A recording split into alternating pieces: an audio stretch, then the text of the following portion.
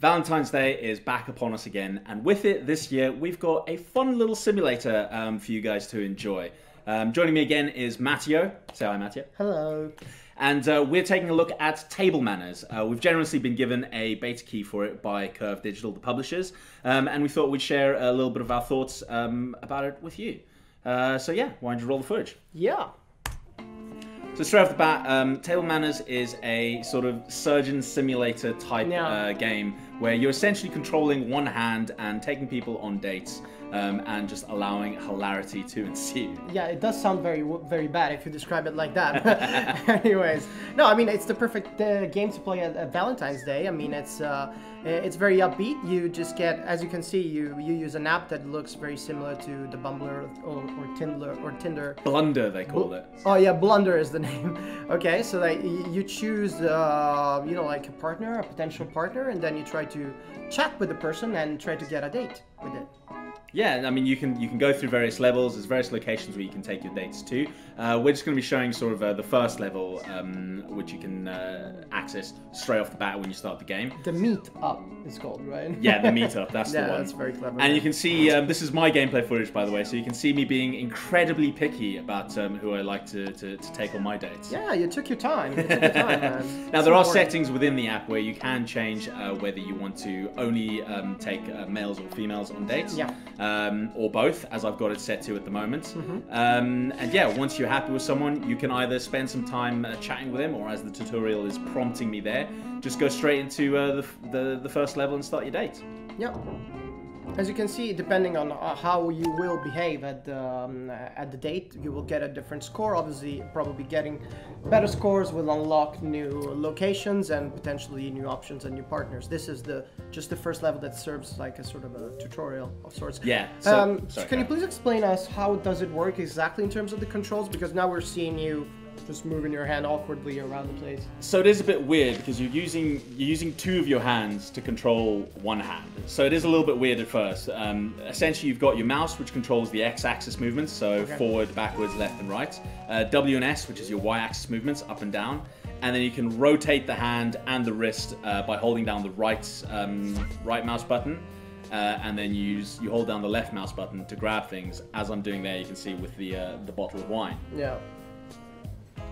Okay, got it. Yeah, as you can see, your partner will ask you to, you know, like to fulfill a series of tasks. Oh, they're very picky. Yeah, you have to do everything for them. Pour their drink for them, salt their food, actually put sauce feed on it. them. Yeah, actually feed them at one point as well.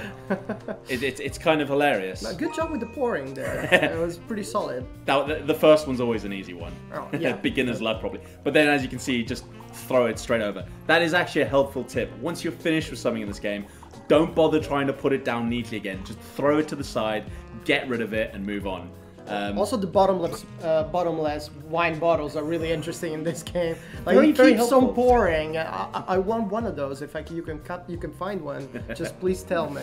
Now, every level is scored in terms of hearts. So I think it'll show you on each level how many hearts you need to unlock the next level. But the maximum you can get per level is 3. Yeah. And that is essentially, if you complete all the tasks that appear there on the top left, then you will get 3 hearts. It's not too sort of finicky about, you know, if you've thrown something at them or poured wine all over them. In fact, you get achievements for things like that. I actually unlocked the achievement Lady in Red by pouring red wine all over my date. Oh, nice. But you gotta do that at first date. It's like, Absolutely. it's just tradition.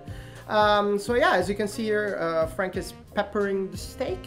It is very much a physics-based game. It looks like a game that could have been done in VR these days, but it is not. Actually, in the actual description of the game on Steam, the development team, which by the way, this is the debut title for a new UK-based team, which is called Echo Chamber. So yeah, this is actually the first title they're publishing through Curve Digital, our friends at Curve Digital, which are, very well known, especially in the UK indie environment. So yeah, it looks like a VR game. Even our colleagues the other day, when we showed this to them, they were thinking, okay, what can we use the VR? But I think it gives it like, you know, a different vibe. It has to be difficult, has to be awkward. In VR, as you were mentioning to me earlier, it probably would be too easy, you know, to... Yeah, I mean, if you've got controllers for hands, you can just especially if you've got like the what's it, the Valve Index, which has the sort of the full touch controller thing. You can just literally, okay, pick up, okay, easy, done. Right?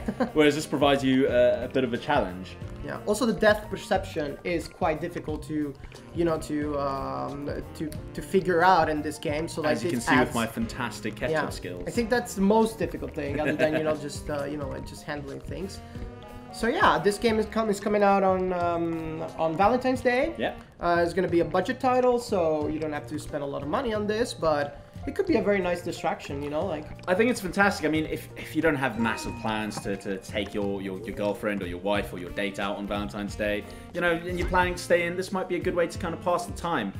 See who can do the best date. Separately to that, though, I think it would make a great party game. I mean, we had it up on the office computer here the other day. People were going crazy. Oh yeah, we had a good like 7-8 people just standing around, absolutely wetting themselves with laughter, just having a great time. Yeah, actually, the site went down for 2 hours. No, it's not true. I mean, that didn't happen. But yeah, there's interest around this game. As you can see, like this is the end of the first level, and you can see the scoring system. But it is a game that sells itself on the concept because it looks and it is very fun. Obviously, yeah, we're gonna have to see the lasting appeal, something like this, but it probably isn't, like, it is just a game that it's made just to be fun for a couple nights. Maybe on double dates that could be fun. Like the two couples could, like test each other and maybe try to see who is the best at, like awkwardly joking in a chat on Tinder. Oh, some of the jokes that come up in here are just terrible. Just terrible. Shame on you guys. Yeah. Shame on you. British humor at the worst, actually. Really. And if you're thinking those levels were looking a little bit easy, don't worry. As you progress through the game, there are much harder levels which add some fantastic new challenges to it as well. I think there's one where you're on a ship and everything's like moving side to side like that and shifting across the table. Yeah, and then there's also the you have to order food actually at the restaurant. Not everything is going to be on your table at all times. So it plays with the formula a little bit while you progress. So yeah, it's actually deeper than we were thinking at the beginning. So like, they've definitely put some effort into keeping it interesting and keeping it fun throughout. So it's not just the same thing over and over again. This is fun. You generate the actual bio. As I said in the settings, you can set your own bio. There you can see my Lady in Red achievement, which I got in the first level. That's how I roll. It's pretty cool. But yeah, that's it from us, guys. This is, as I said, this is coming out on February the 14th on Valentine's Day.